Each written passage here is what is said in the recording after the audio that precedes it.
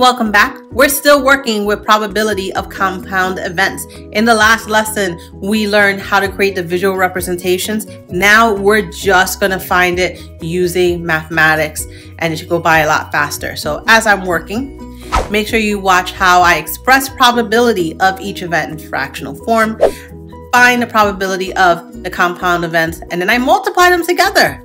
Watch how I actually use multiplication here for each probability, and how I express the fractions in simplest terms and convert to decimals and percentages. Let's look at the probability of two events. In this case, we have a coin and a die. We know that anytime we have a coin, two things can happen. I'm going to put two outcomes. And when we have a die, we have 6 outcomes.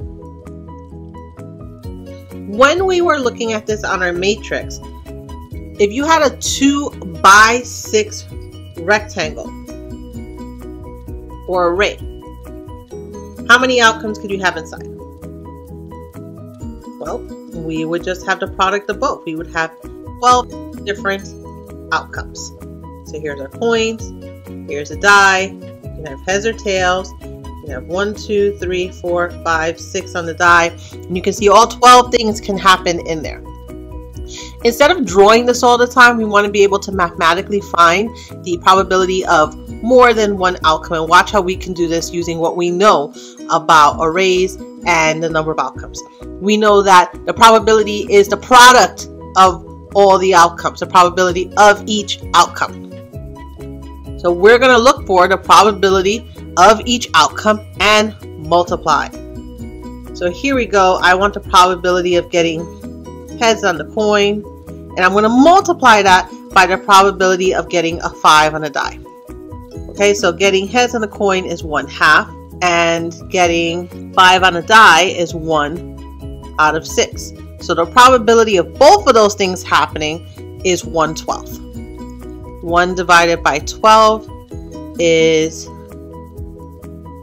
0.083 or 0.08, or just an 8% chance. Very slim chance there. And that makes sense too, because when we're looking at our table, we want heads and the 5. So this is the only place where that happens on our chart, where I get heads and 5. All the rest doesn't give us the outcome we want, because we want both of those things to happen in this case. So hit pause and jot this down.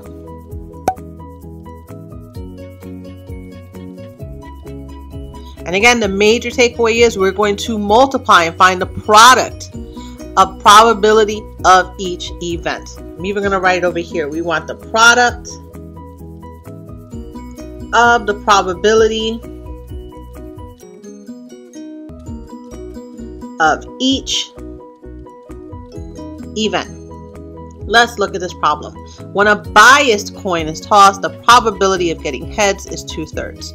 If the coin is tossed 3 times, what is the probability of not getting heads 3 times in a row? So we want to really get the probability of getting tails 3 times. Okay, it's a biased coin, meaning it's not a fair coin, it's a trick coin. So it's not going to be 1/2. As a matter of fact, the probability of getting heads is 2/3. So the probability of getting tails is 1/3. So I want 1/3 times 1/3 times 1/3. That's the product of all 3 events, which is 1 out of 27. Very little chance. Let's turn that into a decimal, and that is equal to 0.037. Let's round it to 0.04 or 4%. Very unlikely. But again, our biggest takeaway is over here. If we want to find the probability of multiple events happening, it is much easier to find the product of all 3 individual events than to draw a table or to draw a tree. Much, much easier to just actually do the math and multiply all 3 and find the probability. All right, that's it for today, Math Marbles. Get to some practice. Remember that some of these are going to require you to multiply carefully. So please make sure you're not making silly errors and use your calculators to help you confirm and turn your probability into a decimal or a percent. I'll see you in the next lesson. Bye.